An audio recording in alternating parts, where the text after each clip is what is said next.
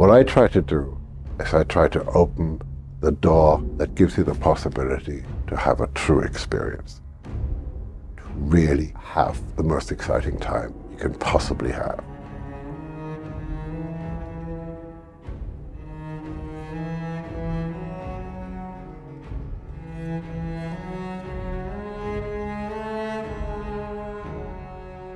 Writing for a game is slightly different than writing for a movie, because in a game you don't really know who your protagonist is, because your player, of course, is your protagonist. But still, what you're trying to do is you're trying to figure out how to go and write something which starts as a seed of emotional experience.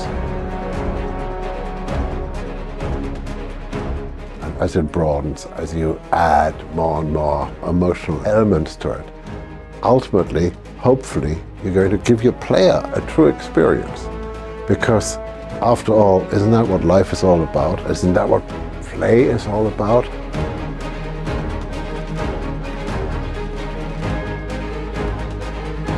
Vienna, town of Mozart, the town of Gustav Mahler, the town of some of the greatest composers in the world. And of course, Vienna has truly one of the greatest symphony orchestras in the world. And we get to pull from this pool of enormous talent.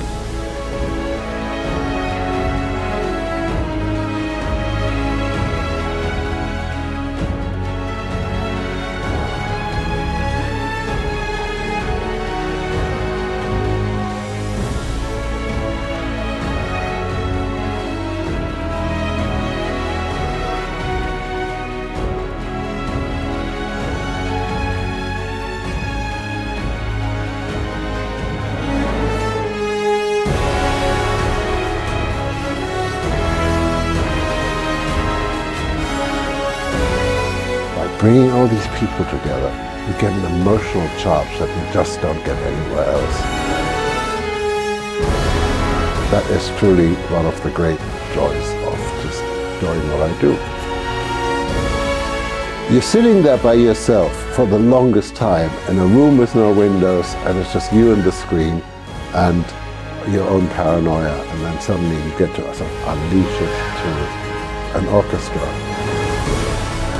And you see the excitement that these players have of having, new stuff to play, and their level of expertise is so extraordinary.